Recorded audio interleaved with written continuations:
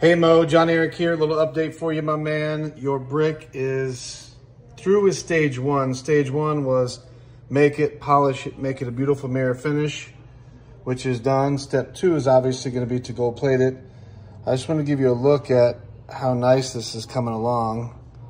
Everything is polished to a perfect mirror finish.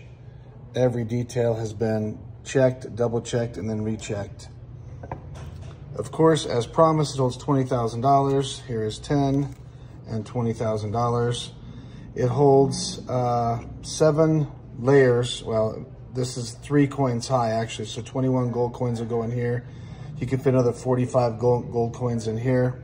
I put these in upside down, but I don't want to mess them. So this will just give you an idea how pretty your brick is going to look when it's full of gold. I don't have enough gold to fill it, or else I would have done it. But yeah, it came out really, really nice. So once this thing is gold plated, we'll get you another